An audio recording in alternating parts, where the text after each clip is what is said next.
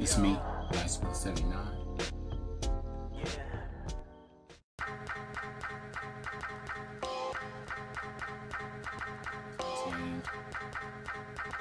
A bunch of PS1 games. I can just walk in and out of your store.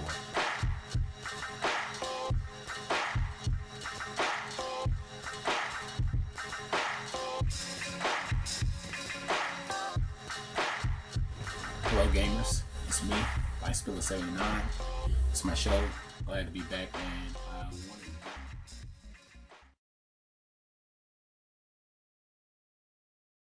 hello gamers, it's me, LIFESPILLER79. It's my show. Glad to be back to do another video. In this video, I wanted to do some quick pickups with the holiday season and shipping out things, getting ready for the holidays and stuff like that. As far as Christmas and ending out the year, I haven't had time to just buy too many games. Been more focused on actually playing my games, and like I said in last video, I completed Mass Effect 1 for the 360, and I picked up a few games in between and been focusing on next year, what I want to do with the channel, what I want to do with games and stuff like that, with my life and all that and whatnot. I've gained a new interest in the channel and stuff like that. But anywho, I wanted to do a quick pick video, just some quick stuff that I picked up probably over the last 2 weeks, and that's about it. First game that I wanted to talk about was Jet Force Gemini. I picked this up not too long ago. Haven't had an opportunity to play it yet.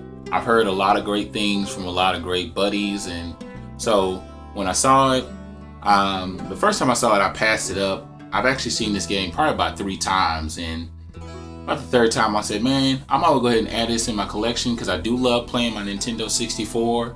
It's one of those systems that I thoroughly enjoy. And I've been having a lot of fun with my Nintendo 64 lately, so I said, why not? Might as well add it. I happened to walk into a movie trading store, and I found a Super Famicom game. They actually sell a lot of them, and the first game, one of the games I did see, I actually got the first game, what's the name of it? Jet Force Gemini. I saw that at the movie trading store and got this the same day. I think I paid less than $10 for both. This one's called Super Fire Pro Wrestling, and it's for the Super Famicom. I had a chance to play it on my Retro Portable Dual. It looks fairly interesting, and I like the way the graphics and everything looks, and despite the fact that it's in Japanese, it's actually pretty legible or readable, and you know, you can kind of pick up on the things as far as what you want to do. So I was glad to pick that up. The next game that I found for the Sega Genesis is Bugsby. Another little action. I think it's a platform. Yeah, it's a platformer. It's not a side scroller. It's one of them old school games that I used to love back in the day. I'm trying to think of one of the games that this was one that I actually did get to play. I believe I played it on the Super Nintendo, so I'm glad I got to add this back in my collection. I paid like a few dollars for it. Now, one of the games that I'm surprised that I found, and I played the mess out of this game when, man, I have to say I was probably about 10 or 11 was the last time I played this game. So as soon as I got home, I played this like crazy. It's WrestleMania for the NES, and it actually came with the booklet. You got the booklet, you got the game, and the game is in really good condition. And then it's got the protection case and everything. The graphics on it are just terrible, but the gameplay was fun, and it's still kind of fun. I think you could do up to about 8 players. What was cool is that all you needed was 2 controllers and about 8 of your buddies, and you guys all got to choose which wrestler you wanted to be, and you would just go head to head, and we would play this game for several hours. It's the old school wrestling type game. you get to do all the little power moves and everything and pin each other. And once it gets to 3, of course, your partner's out.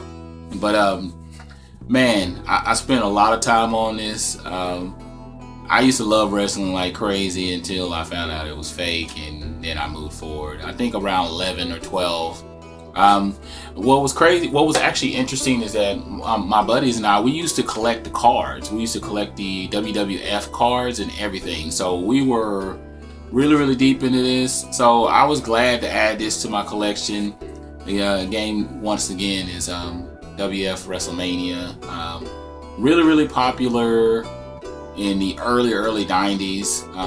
Game came out in the late 80s. So yeah, I was glad to have that.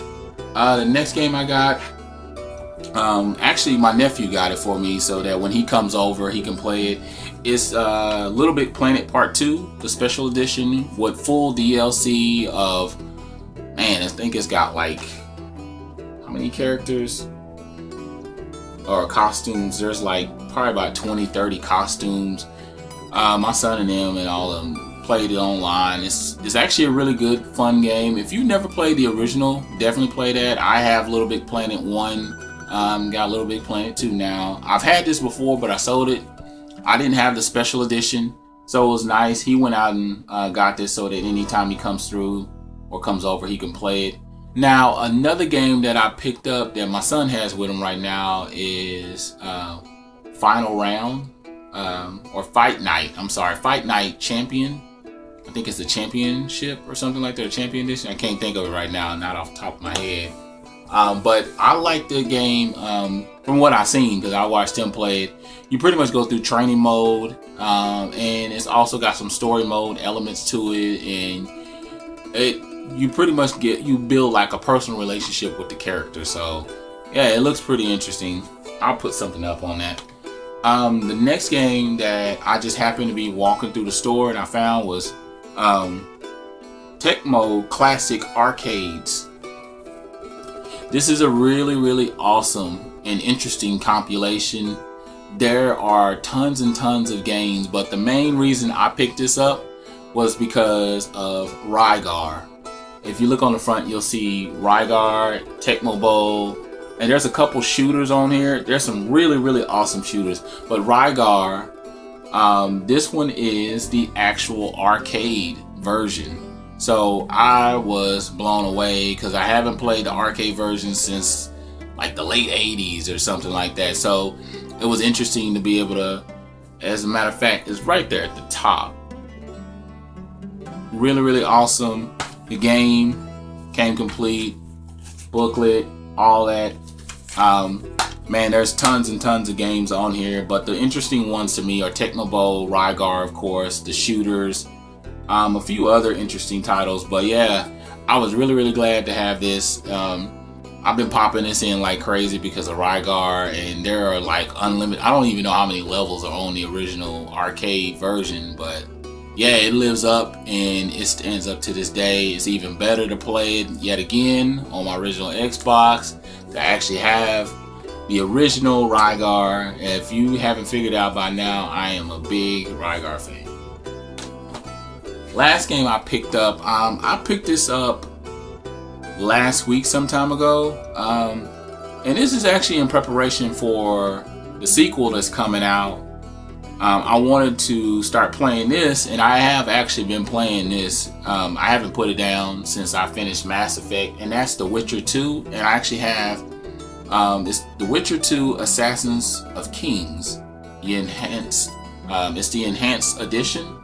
This one actually is a really awesome title. Stars a character by the name of Geralt.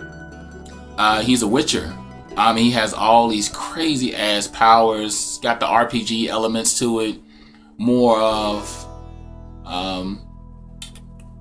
the realistic elements of decision making, and it alters your game and stuff like that. But yeah, it does the storyline of going back and forth. But basically, you start off where one of the kings gets assassinated, and they blame you for the killing of that person, of that king.